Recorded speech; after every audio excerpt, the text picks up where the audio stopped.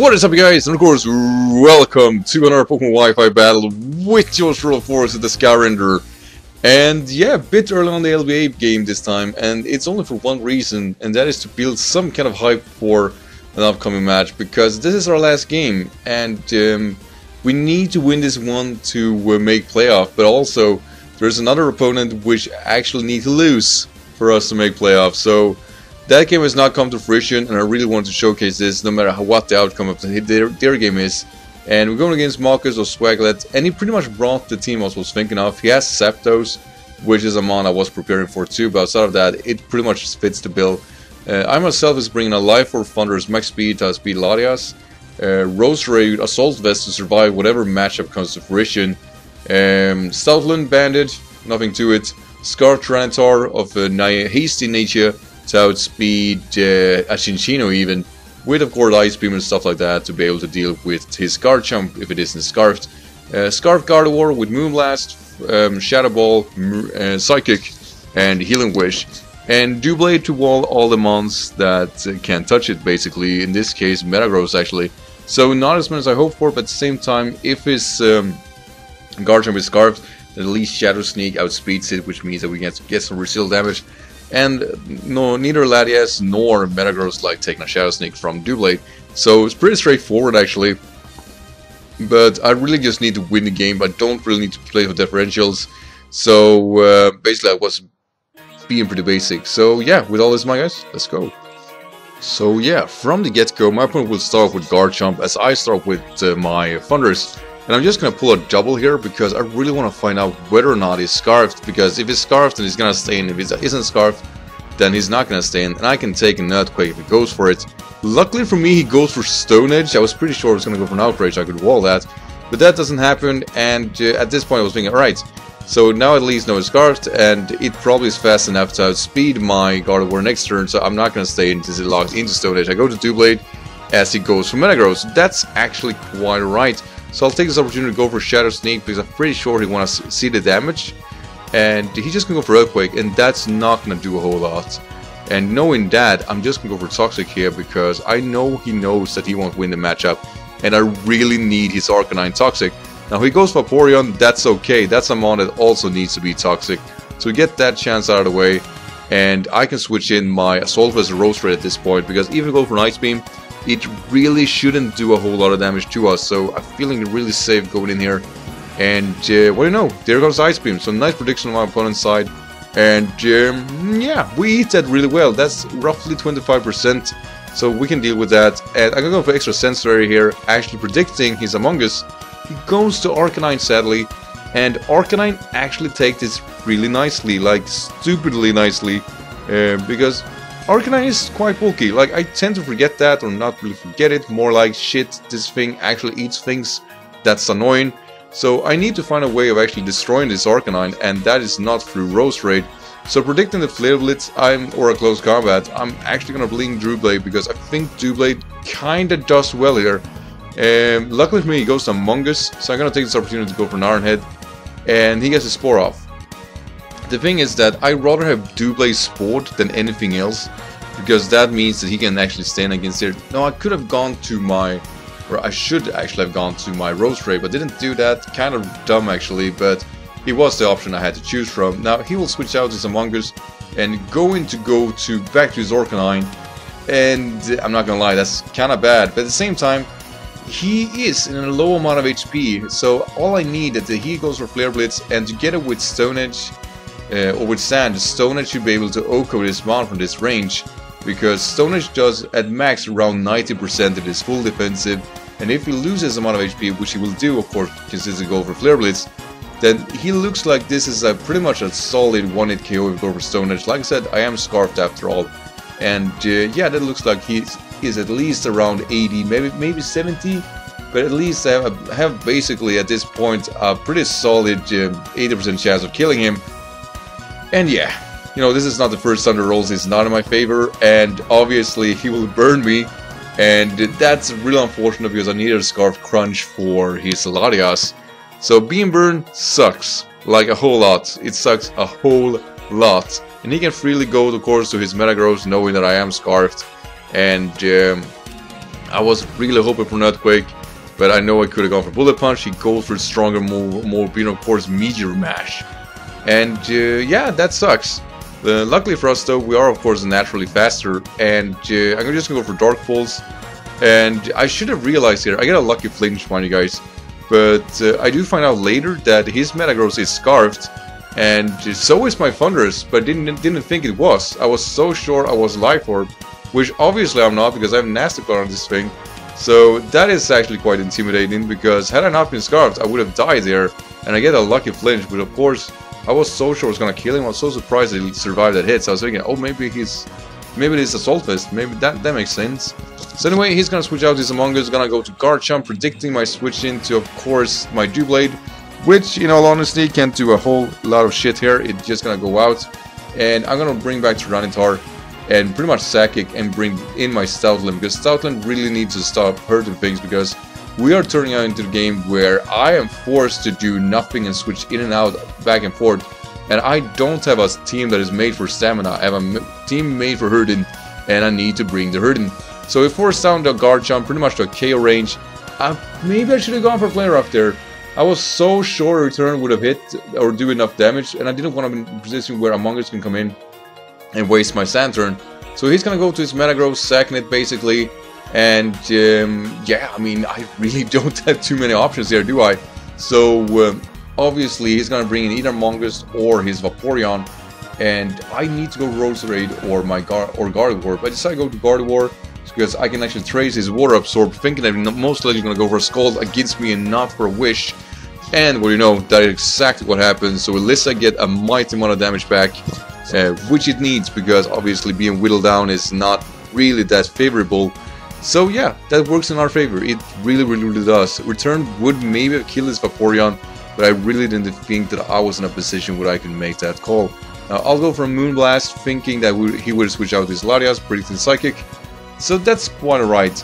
So now I see that he's most likely gonna go to either his Garchomp, but most likely it's Among Us. But he will actually go for a Wish. And that, my people, sucks. Because that means that he could possibly bring his Garchomp, get more HP here. And I basically decided I need to go for Giga Ray. I need to go for the strongest move naturally, so it doesn't get HP on his Garchomp. I cannot risk that, I simply cannot. Luckily for me, he goes to Latias, which, like I said, it is his Mega, and that's actually okay, because my Gardevoir pretty much walls this thing. He needs to set up Calm Mind to be in a position where he would threaten me, and I'm not gonna lie, like, obviously, this mon is extremely scary and kind of hard to deal with, but I knew at least can bring it, force it down a little bit, and it goes for Psychic, which is not a 2-hit KO, luckily. And I retaliate with a Moonblast, which, like I said, it is a 50% hit if I don't crit. Yeah, so that just happened. So I crit the Latias out of the way, and that is extremely fortunate for me, obviously, because that meant that a major pressurement is away. Now he'll go to his Among Us, and he of course gonna pull a double on me. Extremely risky. Had I stayed in, going for that Moonblast, his Garchomp would have been dead. So mighty prediction on my opponent's side, and I'm basically just forced there to sack Arclast. Or I'm not forcing it or forced to sack it. He need to go for Earthquake to kill me, but he actually has Fire Blast. So I'm forced here to switch out, seeing that I know it is Scarf, but I'm not, or at least I thought I wasn't. And I'm gonna bring in Stoutland. Now he, of course, knows that I'm faster, and that is kind of funny because I didn't know that. I thought that I'm actually sacking Stoutland here, but no, that did not happen. And Wolf actually gets a kill here, which is incredible.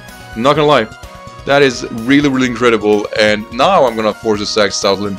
Now the thing is here, I could have gone to my Thundurus, but there was no reason for him of going for Earthquake outside of actually just killing my opponent or killing me.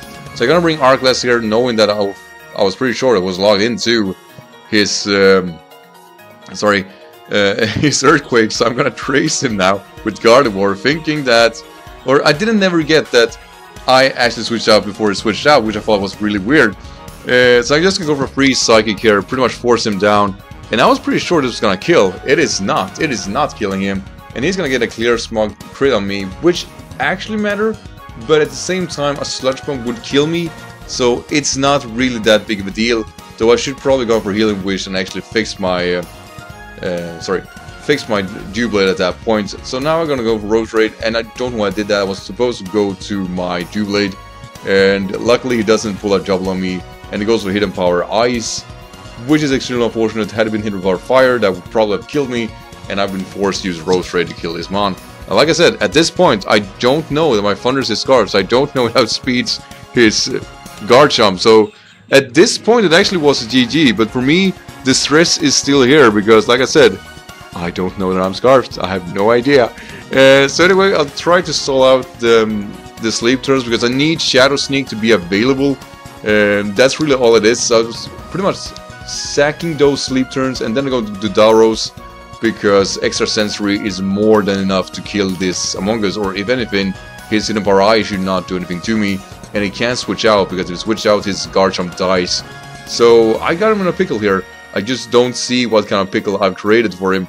So Extrasensory does a mighty amount of damage. He's gonna go for Hidden Power Ice, and that's a nope. That's a nope.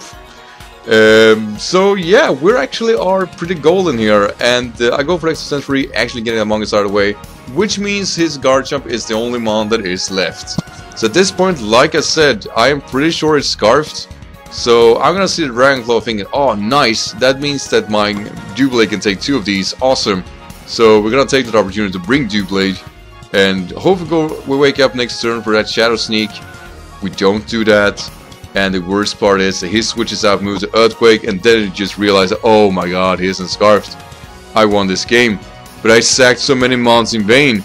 I sacked so many mons in vain. I outspeeded naturally, and it's gonna show his Yasha Berry. Fair enough. And we win this game.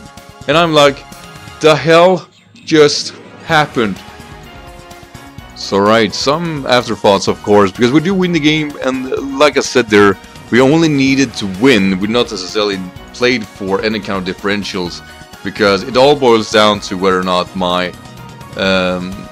or the other guy that actually can make it, of course wins his match. He just needs to win it at the same time, he doesn't need to play it against differential, it's all against, or it's all up to whether or not my opponent wins or not. And I really hope it doesn't, because that means that we may playoff, which is something that I think is fair. I mean, this is easily the worst season I've had in any league. We go 6 for 6, but I've never played a season like that, and I feel that I have 2 hacks wins, or 2 hacks losses against me, but also have a hacks win. I'll even say that this is close to a hacks win too. And actually, I can't believe this, but my Gardevoir is, or not, sorry, my Thundurus is Scarfed, actually wins me the game, and I don't realize it's Scarfed. I should have noticed that I don't see Life Orb Recall, but I didn't do that, and against the Metagross, due to me being Scarfed, is the reason I cannot win this game, because I don't lose Thundurus there and then. Then again, you know, obviously, he probably had Ice Beam, right, or Ice Punch, which definitely would have destroyed me. And I was so sure that Dark Pulse was gonna kill him, so when I didn't do that, I was like, it must be an Assault Vest, that could be the only reason. I didn't really pay too much attention to it, and there actually are a few of these kind of mistakes, and I'm lucky to come out on top, because like I said, it's very obvious that I don't have the right sets, and I still break through. And the way I played around against the Garchomp, being so sure it was gonna Scarf and destroy me, I had no reason doing so. I really had no reason doing so. And my Roserade, who wasn't timid, was actually modest instead. Had it been timid, it would have outspeeded Garchomp, since it went for an adamant nature. That also kind of bothers me, because it feels that he went for a wall-breaking attitude. It would have paid off in this kind of environment. And I mean, I should have noticed something when my Stoutland did not O-code the Garchomp, that he probably was a different set, because it was supposed to kill him. There were basically no reason for me not going for return. I could have risked a play rough, but return was pretty close to a 1-hit KO, so I thought it was, oh wow, I got pretty much the minimum roll there, didn't I? But, you know, it is what it is. I thought the game was a really nice one. It came down pretty close, and I think it was stressful for the both of us. And we actually, while it was a Haxy game, I think the Hax distribution was evened, though I will say that Moonblast crit was insane. Obviously, I would have survived a Psychic from Delarias, but still. And at the same time, had I not had a amount of HP left in my Gardevoir, I probably would have went for Healing Wish in the first place on my Thundurus and wrapped the game up from there. So, pretty interesting game. Like I said, we do win it, and I think it is a bit unfair.